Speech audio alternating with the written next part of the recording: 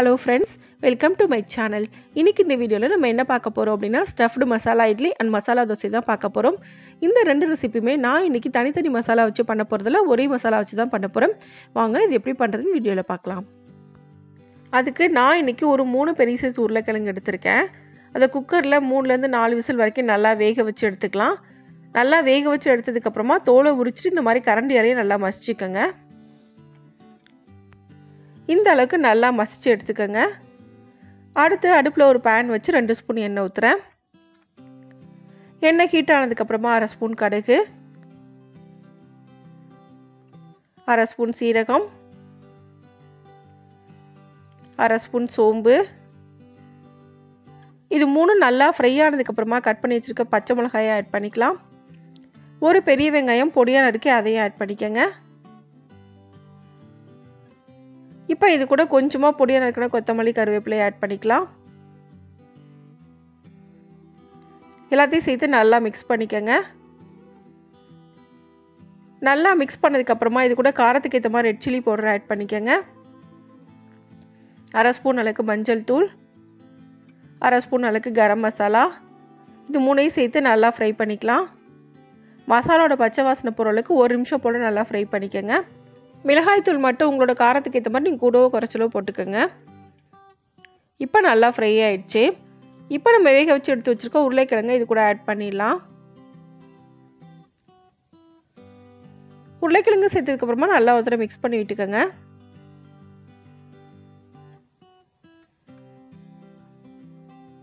இப்போ இதுக்கு தேவையான அளவுக்கு உப்பு சேர்த்துக்கலாம்.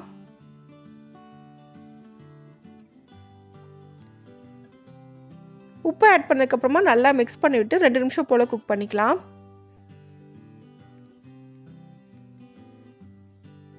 இப்போ நல்லா குக் பண்ணியாச்சு. இந்த அளவு குக் பண்ணா போதும்.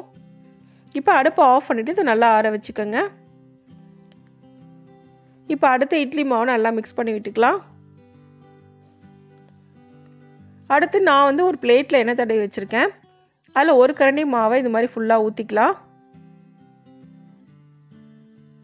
எல்லா பக்கமும் ஈவனாக இருக்க மாதிரி ஊற்றிக்கங்க. இந்த மாதிரி பிளேட்டில் ஊற்றும்போது நம்ம பெரிய சைஸில் இட்லி கிடைக்கும். அடுத்து நம்ம வேக வச்சு வச்சுருக்க உருளைக்கிழங்க ஒரு வடை மாதிரி தட்டி இந்த மாவு மேலே வச்சு ப்ரெஸ் பண்ணிக்கங்க. லைட்டாக ப்ரெஸ் பண்ணால் போதும். இப்போ இது மேலேயும் மாவு ஊற்றி நம்ம ஃபில் பண்ணிக்கலாம். உருளைக்கிழங்கு தெரியாத அளவுக்கு நல்லா க்ளோஸ் பண்ணி ஊற்றிக்கங்க.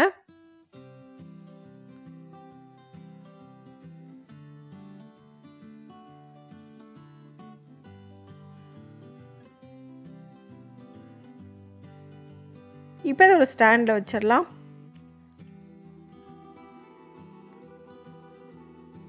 இப்போ நம்ம இட்லி ஊற்றியாச்சு. இந்த கொப்பரையில் வச்சு ஒரு 10லேருந்து 15 நிமிஷம் போல் நம்ம வேக வச்சு எடுத்துக்கலாம். மூடி போட்டு மீடியம் ஃப்ளேமில் வச்சு வேக வச்சுக்கோங்க. இப்போ 15 நிமிஷம் போல் நான் வேக வச்சு எடுத்து வச்சுருக்கேன். இட்லி ரெடி ஆயிடுச்சு. நல்லா ஆறுனதுக்கப்புறமா நம்ம வெளியே எடுத்துடலாம். ஆறுனதுக்கப்புறமா எல்லா பக்கமும் இது மாதிரி கரண்டியில் எடுத்து விட்டுட்டு வெளியில் எடுத்துக்கோங்க. இப்போ நமக்கு ஸ்டஃப்டு மசாலா இட்லி ரெடி ஆயிடுச்சு. நான் இதை கட் பண்ணி காட்டுறேன். இந்த இட்லி சட்னி சாம்பார் கூடயும் வச்சு யூஸ் பண்ணலாம். இல்லை சட்னி சாம்பார் இல்லாமல் சும்மா சாப்பிடவுமே டேஸ்ட் ரொம்பவே நல்லாயிருக்கும். இப்போ நான் இதே இட்லியை இட்லி தட்டிலே ஊற்ற போகிறேன். அதுக்கு எல்லா தட்டிலையும் எண்ணெய் தடவி வச்சுருக்கேன். அதுக்கப்புறமா கொஞ்சம் கொஞ்சமாக இது மாதிரி மாவு ஊற்றிக்கிறேன். மாவு ஃபுல்லாக ஊற்றிடாதீங்க, அரைவாசி அளவுக்கு ஊற்றினா போதும். இப்போ இதே மாதிரி ஒரு சின்ன உருண்டையாக எடுத்து நல்லா வடை மாதிரி தட்டி இதில் நடுவில் வச்சுருங்க. இதே மாதிரி எல்லா இட்லியும் வச்சிடலாம்.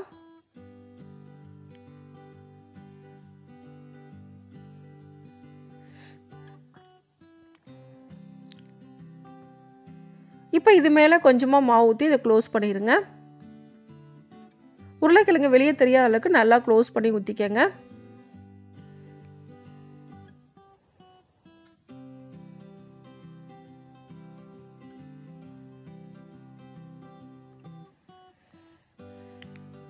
இப்போ நமக்கு இட்லி ரெடி ஆயிடுச்சு.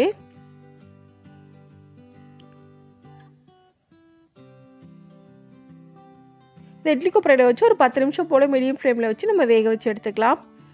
இப்போ 10 நிமிஷம் ஆயிடுச்சு. நல்லா வெந்துருச்சு. இதை வெளியில் எடுத்துடலாம். இது கொஞ்சம் ஆறுனதுக்கு அப்புறமா வெளியில எடுத்துடுங்க.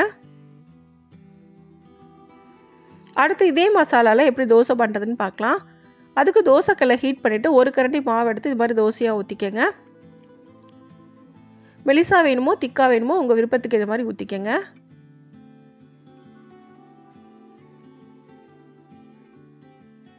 மேலே இருக்க மாவு கொஞ்சமாக குக் ஆகட்டும்.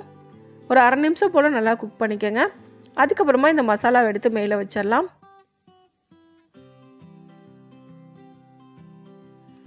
இதே மாதிரி எல்லா பக்கமும் ஈவனாக தடவிக்கங்க.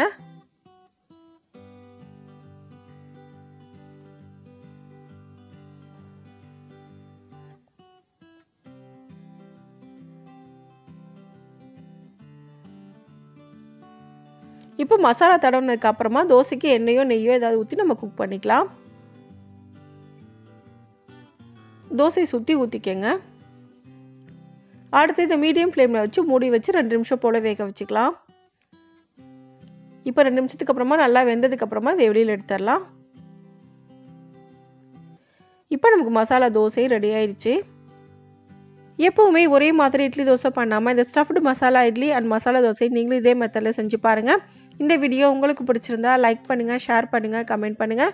மறக்காமல் சேனலை சப்ஸ்கிரைப் பண்ணுங்கள். தேங்க்ஸ் ஃபார் வாட்சிங்.